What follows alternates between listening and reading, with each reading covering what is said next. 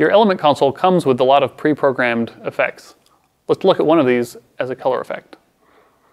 From Live, I'm going to select Group 8, put that at full, enter, and I'm going to use my color picker to make that blue. And now I'm going to say Group 8, Effect 917, which is a rainbow effect, enter. You'll notice the effect has been applied to the channels in the order of the group. If we look at our color picker, we can also see how the effect is running on those channels. Each dot represents one of the channels in this group as they go around the color space. If I need to stop that, I can sneak the effect since this is manual data and we haven't saved it anywhere.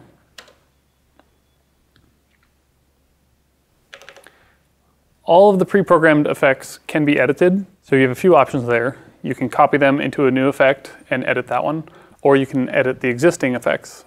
If you want to get back to the default effects, simply delete those effects and they'll be restored to their factory defaults.